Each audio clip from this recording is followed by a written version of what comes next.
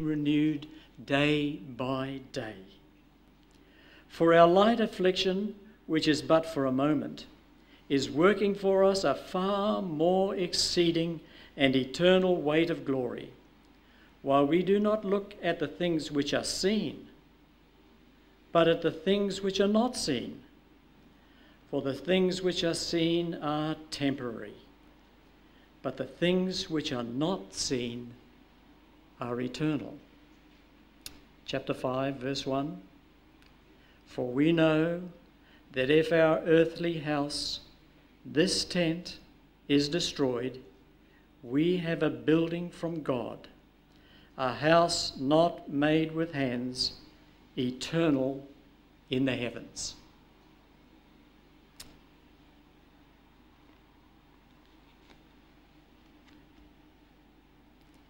I think it really goes without saying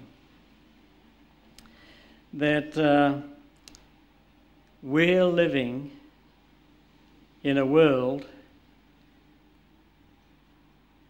in which we are being crushed. We're living in a world in which there is perplexity outside the Church of God, inside the Church of God.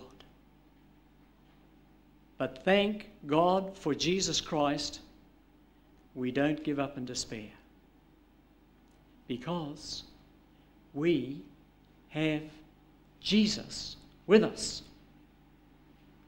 And what we suffer in this life that is temporary, God is going to make up so much more in the life that is eternal. So this morning I want to base my remarks to you on three basic things from this chapter. And the one is the world in which we live. It's a picture of despair. It's a picture of tragedy. It's a picture that really tests the fibre of every Christian man and woman today. And your faith in the message as Christians and as Seventh-day Adventists in particular. So the first thought here, the world as we see it today. I was reading some years ago the book Counsels on Health. Wonderful book. It's a compilation. Wonderful book. And I thought this was going to be on health. But the first chapter or so is not on health, if you remember. It's on the world scene and what God's children are facing today. And it says this, chapter 25, page 25, we're living in the midst of an epidemic of crime at which thoughtful, God-fearing people everywhere stand aghast. Isn't that true? If it is true back there in the 1890s or so, it is even more true today. Every day brings fresh revelations of political strife, bribery, and fraud.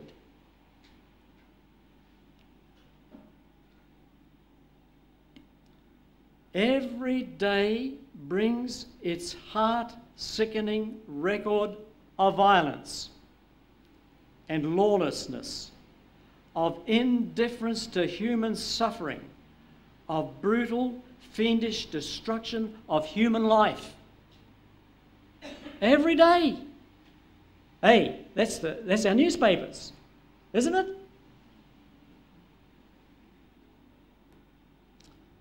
Not in quiet little New Zealand. Don't you believe it? In New Zealand. It's not the country we knew at one time.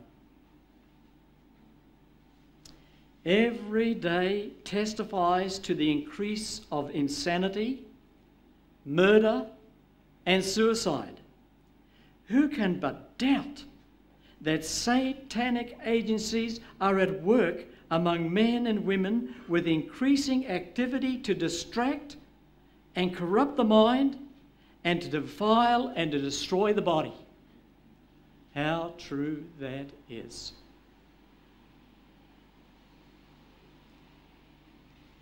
What a picture. What a tragic picture. And that's what Paul is really talking about here. Just think, he enumerates in Acts all the things he went through. But let me tell you, they're nothing compared to what is happening in our society today, and the wickedness and the evil. This is what Daniel saw as the time of what? The end. There's no doubt about it, brothers and sisters. This is the time of the end.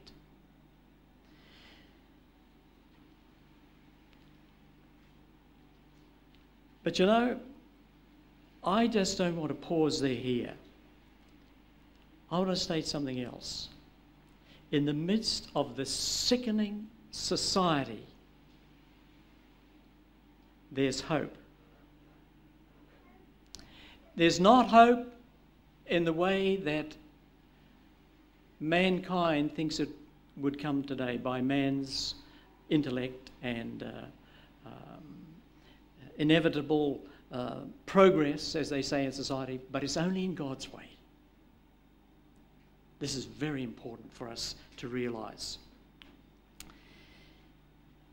The reason of this sickening society is that men and women have made themselves the only yardstick in life. Never in any other generation in history have we been deluged with the evolutionary concepts of life. Man has made himself the arbiter of his destiny, and he measures everything in nature and the world by his own yardstick. And that's why the world is out of joint. We have brought it on ourselves. But the picture is not hopeless. That's the second thing I want you to realise. I want us to capture this morning the picture of Jesus.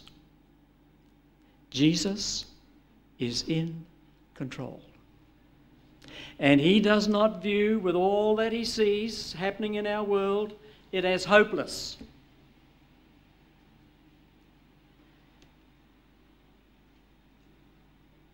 She says, the world is out of joint. And as we look at the picture, the outlook seems discouraging. But Christ greets with hopeful assurance the conditions that cause us discouragement. Isn't that good? Jesus Christ has a different view, a different picture of our situation. The brightness of the Saviour's view of the world will inspire confidence. There we go. Look at Jesus. Get his picture. Christ's heart is cheered by the sight of those who are poor in every sense of the word. Cheered by the ill-used ones who are meek.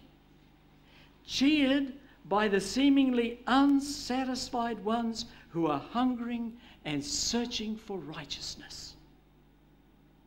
When the light of the world passes by, privileges appear in all hardships, order in confusion, the success and wisdom of God in that which seemed to be failure. So that's what I want you to grasp this morning. I want you to grasp the picture as Jesus sees it. Men and women looking wistfully to heaven for something better. He'll answer their cry. He'll answer and meet their every need.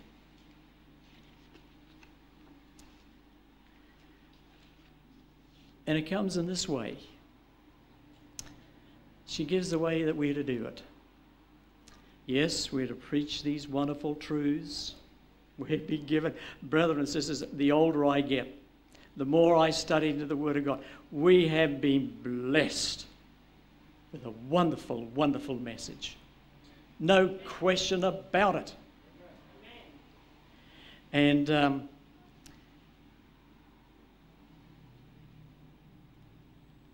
it'll come, this view of Jesus will come as you and I, all of us, come close to Jesus ourselves. That's the answer.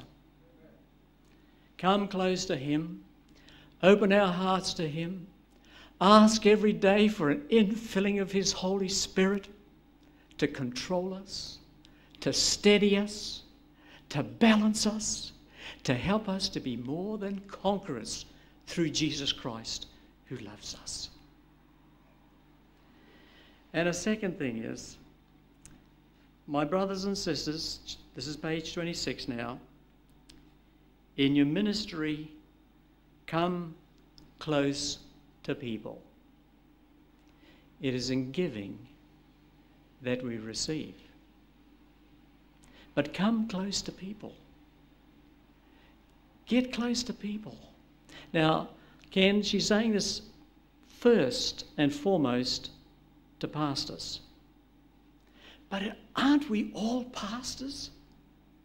We had a brother here this morning that was dedicated to the ministry of serving. Not here, only here in the church, but in a wider capacity in society. He's a deacon in society, a son of God to minister. Look at Philip. He was ordained as a deacon. But he went out preaching Jesus Christ, didn't he? Pastor, he even baptized that Ethiopian man in that pool of water. What a wonderful thing for you and I to take seriously, that we are ministers of Jesus Christ. And in that ministry, come close to people. Don't stay within our comfort zone. Get out of our comfort zone. And when you meet somebody on the way, strike up a conversation. Talk to people. Share with some of these people. You know, I think it was God's what can you say, timing, when Owen and I were down on the Greenstone, hiking the Greenstone down the South Island 8 weeks ago, 9 weeks ago. In the morning, we happened to come to meet 3 fellows coming the opposite way on the trail. And we stopped, and I don't know who started the conversation, but we started a conversation with these 3 fellows as they stopped with us there. And as we were all talking together, and one of them shared that he'd been up to Seattle. He'd been gone up to, on the inside passage up to Alaska in a boat on a cruise with Bill Gaither family. Any of you heard of the Bill Gaither family? So that was a little clue to us. Hey, Christians, you know? And it went from one thing to another. And then I said, just before departing, I said to one of the fellows, you remind me of a friend of mine down in the little town of Aria by the name of Dark. And he said, really? I said, you look like him. You really do. And he said, I know him. I know him. And then he went on to say that his father had ministered in that area as kind of like a lay Sunday school pastor, you know. And he knew some of the people that we knew. And then he said, you know, there's always blessings both ways. Then he said, he saw that my eyes were watering, you know. And it wasn't because I was emotionally wrought at all. But it's just that I have a problem at times. When I get in the cold in the morning, my tear ducts overflow. And it's annoying, to say the least. But he said to me, you know, I used to have that problem of the tears flowing. And he said, I went to surgery, and they've done the surgery down in Wanganui.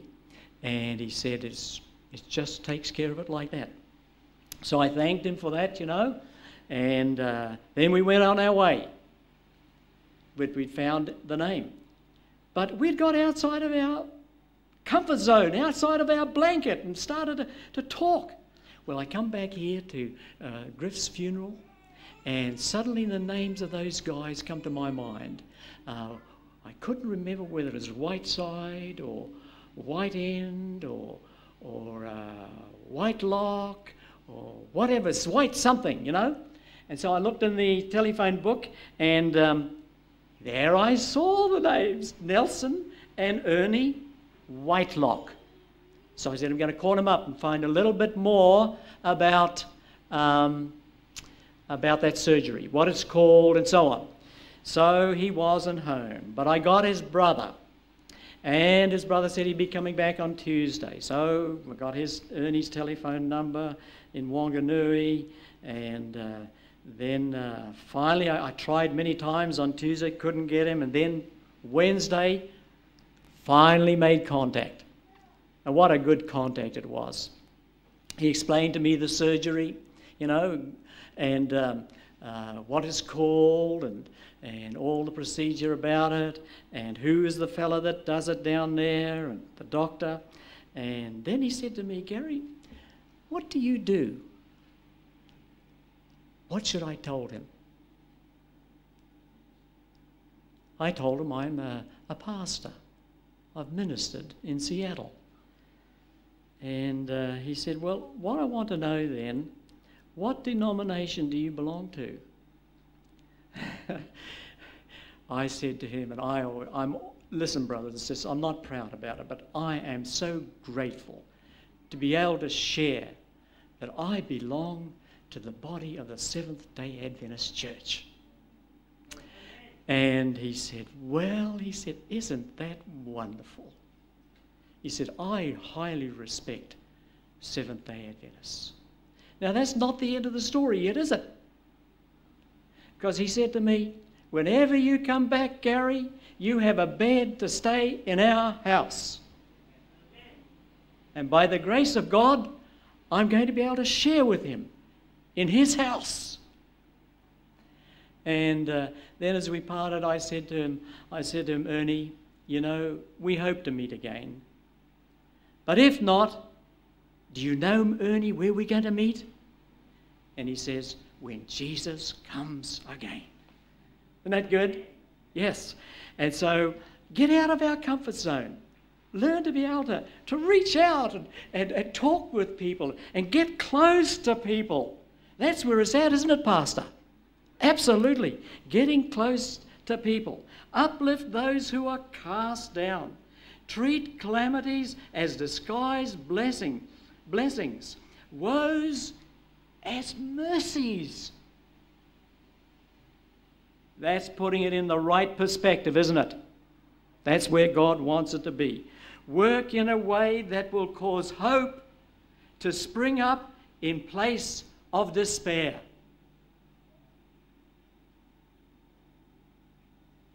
And so, brothers and sisters, God's picture is so different to our picture. And I'm glad it is. And God wants us, you and me, to be the bearers of that kind of positive message in a world that is out of joint.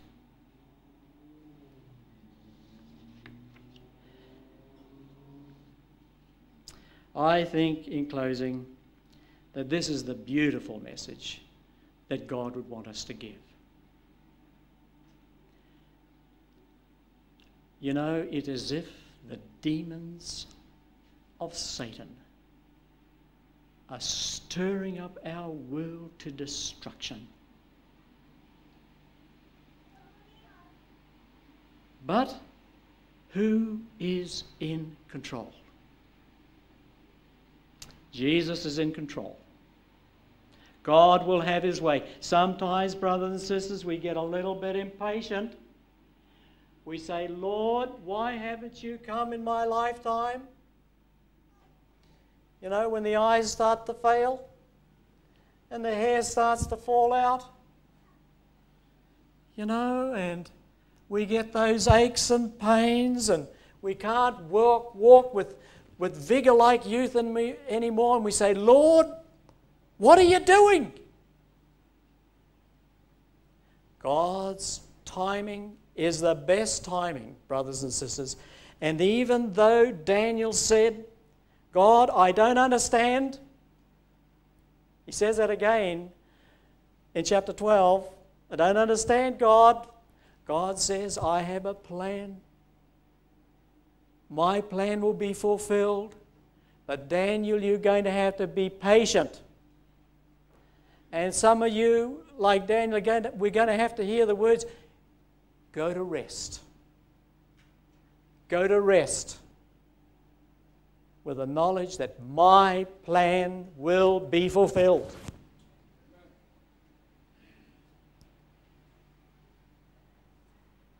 And the beautiful picture is that even though Satan is working his worst in humanity, there are men and women who are looking to heaven, who haven't known what you and I know, but God is guiding and leading them. And who knows? God may have us to be the one to help them in their need. You know, I look at this story here, and this is bring you to a close now here. Open your Bibles again. This is a beautiful story about what Jesus did. Luke, the Gospel of Luke. And I want us to go here to chapter 8.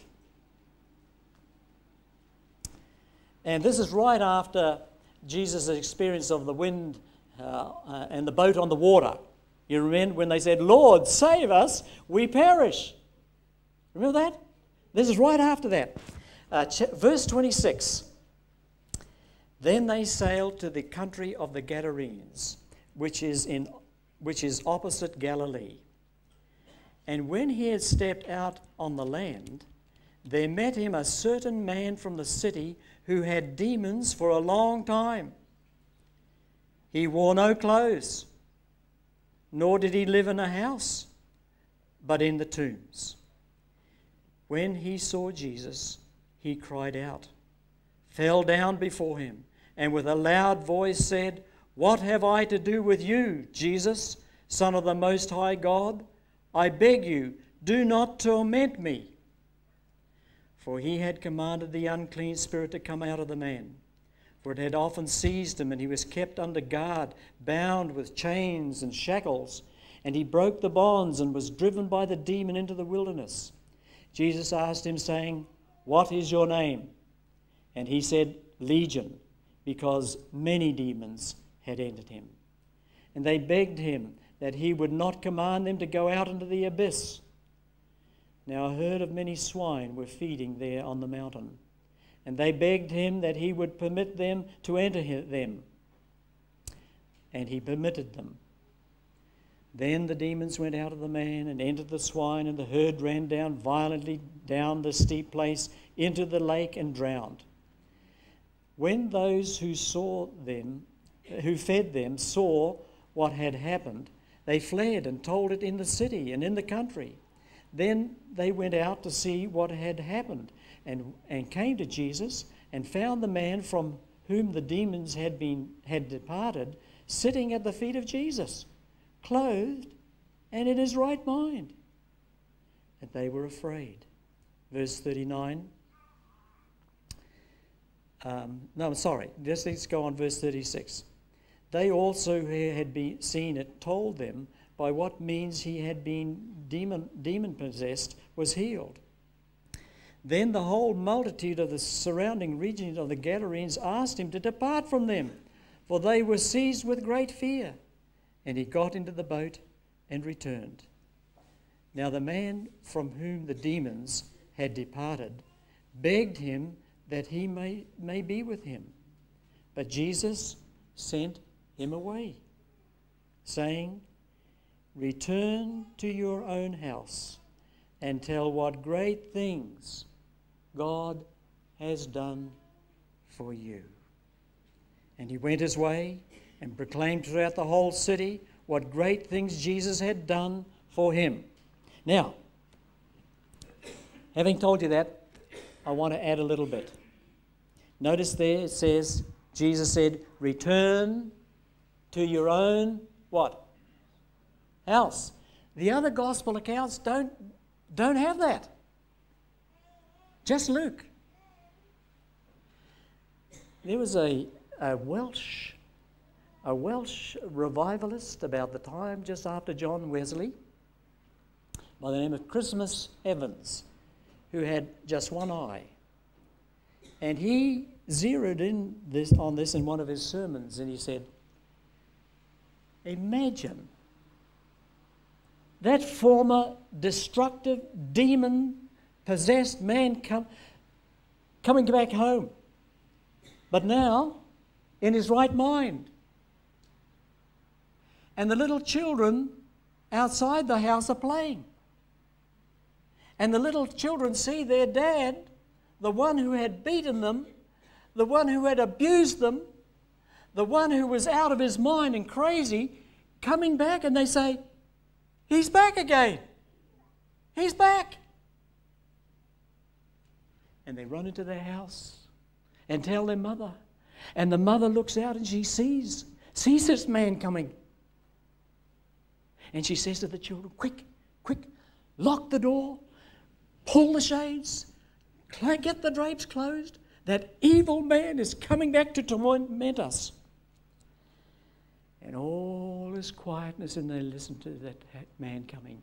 They thought that he would do the same as he had done before. He would break down the door and come into the house and abuse them again. But this time it's different. There's just the knock at the door. And Christmas Evans says,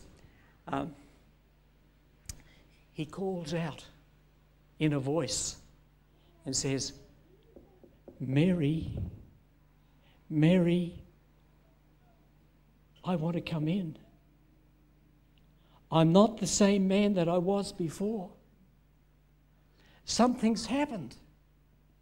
Something's happened to me. I'm healed. I've met Jesus. And a miracle has taken place." Brothers and sisters, do you believe in miracles? Every one of you sitting here this morning is a miracle of God's grace. Did you know that? We are told that God surrounds the earth through Jesus Christ and the Holy Spirit by an atmosphere of what? Grace. And God's grace is not only His forgiveness, but God's grace is His power to deliver and to help us, we human beings, in our desperate need and our fight over sin and Satan. And so the good news is Jesus creates a miracle in you and I. And I still believe, brothers and sisters, that to everyone who gives themselves to Jesus, there is a work done in heart and soul and mind and body. It's a marvelous thing what Jesus does. That's why we come close to Jesus. He is the only one who can help us with the despair in our society. He's the only one who can change this human heart. And as we come close to people, people will experience a beautiful transformation of heart and life as we introduce them to Jesus. He is the Saviour.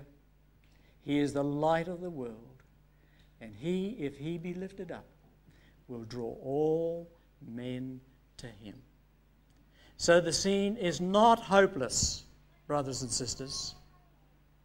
This temporary existence will pass away, and Jesus will have a rich reward from this little rebel planet. Never forget it. And so this morning again, as you've heard many times before, I recommend Jesus to you, the hope of the world. And ask Him to keep that beautiful, clear, bright picture, Jesus' vision of the world, before you. And ask Him to give you a new mission every day that you live, of doing something to reach out and to draw others to Jesus. You know, last time, brother, we talked about your daughter in England. That's a ministry for you and your wife. Their daughter's in England. And just surround them with prayer every day with that little daughter in England. My boys up in Seattle. You know, your children here in Whangarei. Give them to Jesus every day. Uplift them. Don't fail in your prayers, because Jesus will give a victory and have a beautiful harvest in His quickly coming kingdom. And we want, brothers and sisters, our children to be with us, don't we? Everyone is precious in His sight. And so may God bless this church. Every time I come back, I see new faces. God is still leading and talking and wooing people through His Holy Spirit, and it's beautiful. So, continue the good work and give God the praise and the honour and the glory. All right, we're going to sing hymn number 520, He Hideth My Soul. What a wonderful Saviour is Jesus my Lord, a wonderful Saviour to me. And we'll sing all 4 stanzas of this hymn.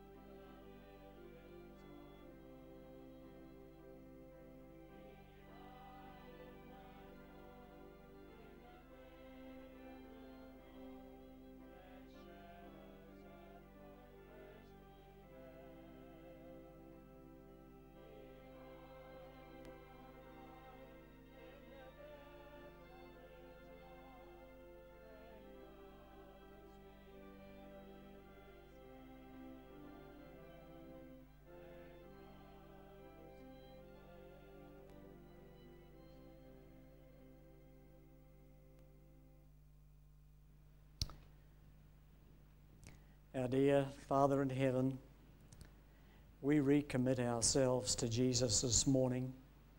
It's our great privilege to do so. And Lord, without reservation, we ask you to come in through your Holy Spirit and seal us as your children. Prepare us, Lord, for the days ahead. Prepare us for your quickly coming kingdom. And then when Jesus comes in the clouds of heaven, we'll give you all the praise and the glory throughout all eternity. Please keep this family flock in Whangarei. Keep the light burning in their lives, Lord. Give them, Lord, each day the opportunities to reach out and to touch somebody and to love somebody to the feet of Jesus. I pray, Heavenly Father, that you'll bless this congregation.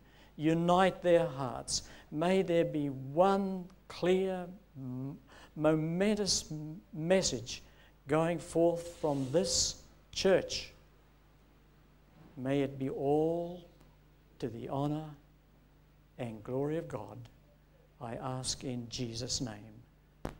Amen.